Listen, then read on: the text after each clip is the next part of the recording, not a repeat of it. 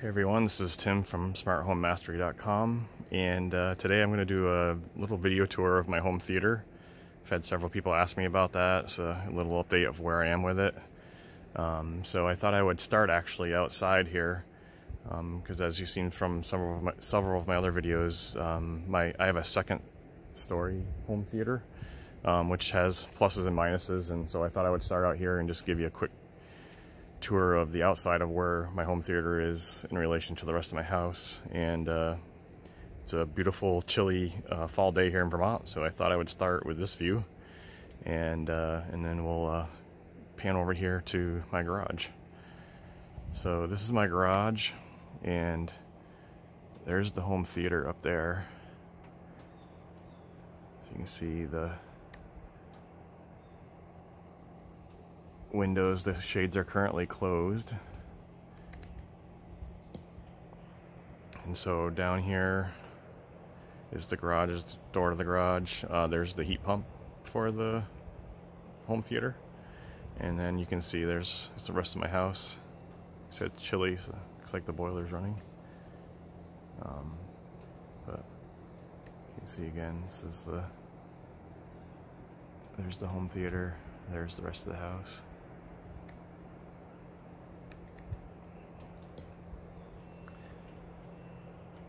So we'll take a walk into the garage here.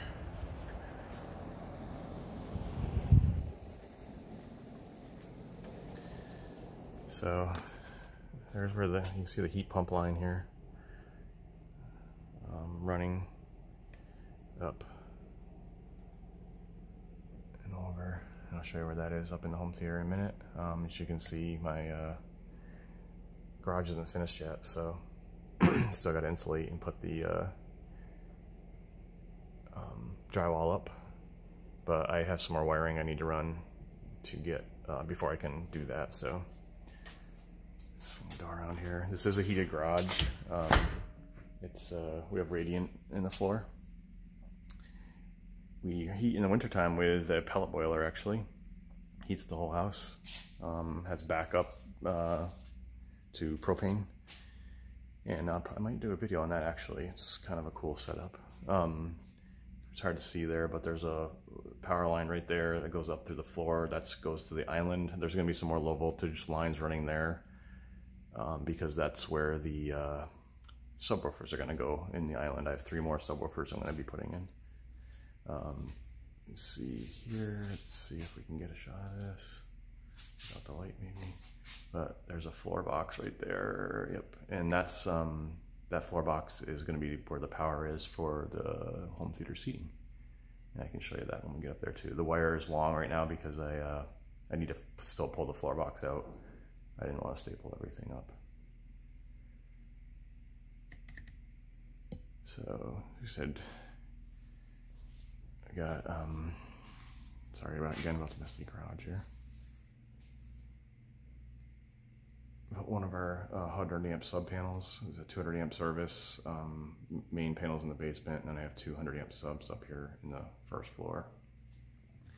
Some of the power from the home theater comes out of this one, and some of it comes out of another one,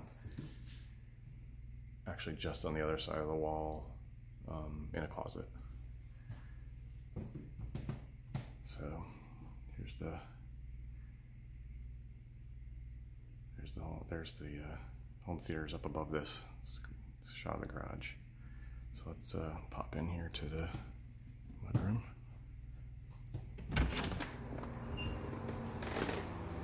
Sorry about the washer running. So here's the stairs to the home theater. And they're kind of messed up from actually taking the subwoofers up here with an appliance dolly. There's actually I should have had that on, but there's my digital movie poster that I've have a video for. You can, maybe I'll link that video in here later. And so I wanted to come in here first with the lights off to show you. I think you've probably seen this in my other videos, but what's behind the actual screen. This is a 140-inch Seymour screen. We have 3 DIY Sound Group Titan 615s, and in between those are two custom built subs tuned at 17 hertz.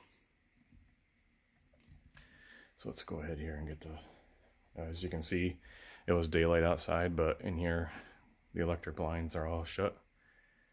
Roller shades, which again, another video on that which you've probably seen, but if not, I can link that too. And this is with this door open still. It gets really dark in here with everything shut. So let's get the regular lights on here. So these are all columns that I built inside each of these. Or it's going to be, at least, it will be a DIY Sound Group Volt 10. Right now I have 4 of the 8 that I need. I got to build 4 more of those. Those, I think I did a video on those as well, on how to build those and get them off easily. You can see, got some movie posters here. We got a train, model train that actually runs through the columns. We got lots of Legos. My kids and I decided we're gonna do the train set and then use Legos for the scenery. And as you can see, we're big Disney fans, although that poster behind there isn't a Disney one. So we got the Cinderella Castle there, we got the train station. We probably are going to actually do the Millennium Falcon as well and put that up here. That's just a roller coaster set from Lego. Got a few smaller sets as well. But so seating is obviously still on the list. Right now we just got a couple old recliners. But there's the floor box that I was mentioning. So this is where the home theater seating is going to go. And then you can see from the island that I mentioned, we have 3, see if I can get a better shot of this. We have 3 openings here. And there's going to be 3 more subs that go in there, kind of for the tactical feel from the seating being right here. On the island there is a built a concrete countertop. So you can see this all has rebar in it and steel mesh. So we poured that on building a melamine form, and then took about 8 people to lift it up and put it on top of this island. The island is built out of 3/4 inch plywood. So you can see it's the other cabinets that are around here are all MDF. This is actually 3/4 inch plywood to hold up the weight of the island. So all of this cabinets here are all built out of MDF. All the ones that go around for the big horseshoe, I call it.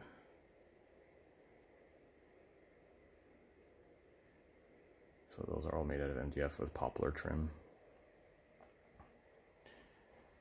So if we come back here,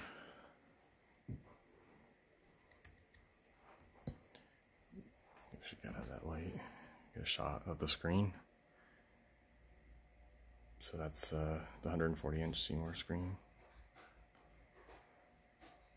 It sounds like our sheepdog's coming up. There she is. So there's the columns. It's actually going to be a 9.2.4. So I'm going to actually eventually have 4 Atmos speakers. There'll be 2 for the front row, which is where the main seating will be, and then there'll be 2 up here as well on the ceiling here for this back row. And there'll be 2 like right up on that ceiling up there. I'm gonna turn the LED lights on here in a second. Here's the heat pump I was talking about. So this does all the heating and cooling for this room. Like as I mentioned, the garage below is heated, so it's it needs more cooling than it does heating, really, even here in Vermont. Here's the rack area. So we have equipment rack, and then I haven't done a video on this yet, but I am going to. So that's actually on rails and on wheels, and there's a linear actuator that runs off from this switch right here, this red switch. So once I get this full, I'm gonna have all the blanks on the rack. That'll actually be a hidden room, so you won't even see the room behind it, and you'll just hit the switch and it will pull the whole rack back. It actually moves very smoothly. It rolls on these rails really easily, so the linear actuator, even when it's full with the amps and stuff, it shouldn't have any problem pulling it back. So this is where all my wiring goes. It's a tray that I built with all of the conduit, Smurf tube, I think is what it's called. And I put PVC going down into all of my boxes. I got a box there for all my LED lighting. I got a box that wires that come back from the columns. I don't know if I can get a shot of this over here. This is all of my all of the wiring. All of the switching for the lighting in the home theater. I think there's like 10 zones of lighting, and it's all Insteon stuff. And here's the box with all of the speaker wire in it. So that all that wire goes up. All those go to the columns, and the wiring comes down here. You can see I kind of looped it, give it a little slack so that when the rack moves in and out, it won't bind anything. Just the amp, iNuke amp for it's a 6000 DSP for the 2 subs behind the screen. And right now, I just have a cheesy Sony AVR for running the room. And I'm hoping to do a Marantz 8805, I think it is. I'm also looking at some other stuff too, so I haven't really decided yet on what I'm doing with audio, but audio-wise, I'm happy right now. I am actually currently in the market for a projector though, because I had a temporary older Mitsubishi one. It was actually only a 720p, so quite old, that I was using temporarily, and that the bulb just died in it, and I know I can get another bulb again. I think it's like my 3rd bulb I've had in it, but I decided it's time to go with the 4K. So looking at the JVC NX7, because I do want the lens memory, but I also am looking at maybe like a Sony 295 or something and then just getting a lens for it, a slide for it. So let's see if I can come around here, and the shades are going to open at like 10 o'clock. I'm not sure what time it is, but it's close to that in the morning here. We got different scenes that are set up, and so on my switches here, I haven't labeled these yet, but I'll be getting custom labels for them. And honestly, I don't even remember which one's which, so let's just try a couple. So that's one. I think this is the one where it turns the LEDs on. Let's see if we can get a shot of that. Turns the LEDs on up in the tray, but leaves the other lights on. So I think this is like my previews theme, so that people can still walk around and get ready for the movie before it starts. And then there will be another theme that actually shuts off all of the cans around. And you probably heard that little beep. That mode also would have shut the shades, but since they were already shut, it didn't do anything. Although they may open up here pretty soon. But there's the LED tray lighting. I have a video on that too.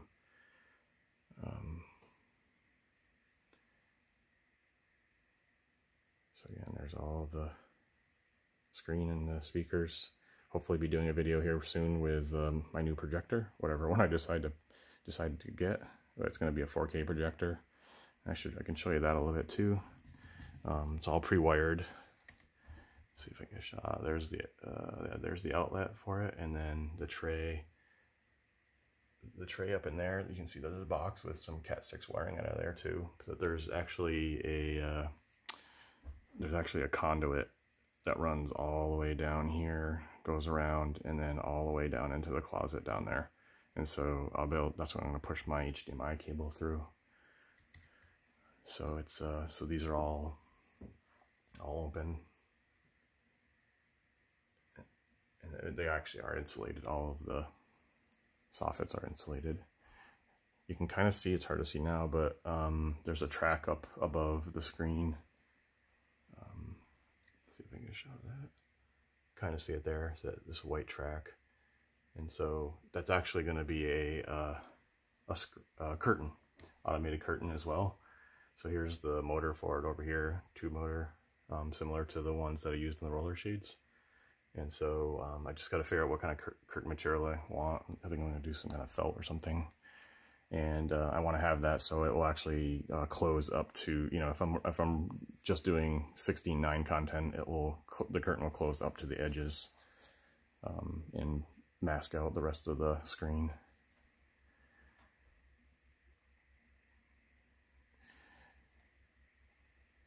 Let's just do a quick round here. So I think that's essentially it.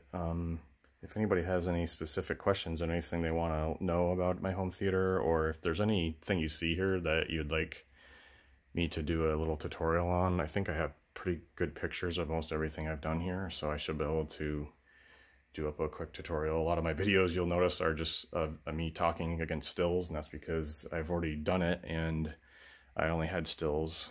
And it's honestly a lot easier when you're doing it yourself. It's a lot easier to just take photos once in a while than to keep trying to shoot video while you're doing something. But you know, there's, you know, I forgot there's a stage here, right, which I know I've done a video on that too. Second floor, as I mentioned, has its pluses and minuses, I guess. You know, normally people are building home theaters in their basement. I know one of the big things is they load these stages up with sand just to give it a bunch of mass. Obviously don't want to do that in the second floor. Even though we have really good TJI floor joists here and everything, and it is, you know, it's all rated for normal use. You know, filling a stage up with sand probably isn't good for a second floor. So I have a video on how I did mine. Basically just filled the cavities with insulation, and it's completely floating and sitting on rubber mats, which is kind of cool because you can't really tell it is, but that stage actually isn't attached to anything. It's just kind of floating there. And it's on rubber mats, and then actually all I think all the speakers, yeah, I think I did it with all of them. These are all sitting on little rubber pieces themselves. So it actually absorbs a lot of the vibration. I was up here testing this out, and I had it on, like, you know, ear bleeding levels, and I went down and asked my wife if she heard it, and she said, "Heard what?" So it's even though, like, this wall right here is actually shared with the upstairs of the house, so on the other side of this is the master bath. So it's actually, you know, all attached. You can be up here with it at really high levels and high volume, and not be in the rest of the house and not even know it, which is really cool. Because I did minimal sound proofing in here. The walls all have a 1/2-inch OSB, and then 1/2-inch drywall over them, and then the ones in between the house over here, everything's also, all of the seams are also caulked with acoustic caulking, but that's it. That's all I did. And it works really well. So I guess that's all for this video. If anybody has any questions, again, on anything they want to see more of, or anything they want to know how I did it, hopefully I'll be doing, again, videos here on a projector soon, and also some seating. We got some more speakers to build, some more subs to build, and so I guess if you have any questions on those things, please just stick them in the comments, and I'll be happy to do a video on it when I can. And until then, thanks for watching.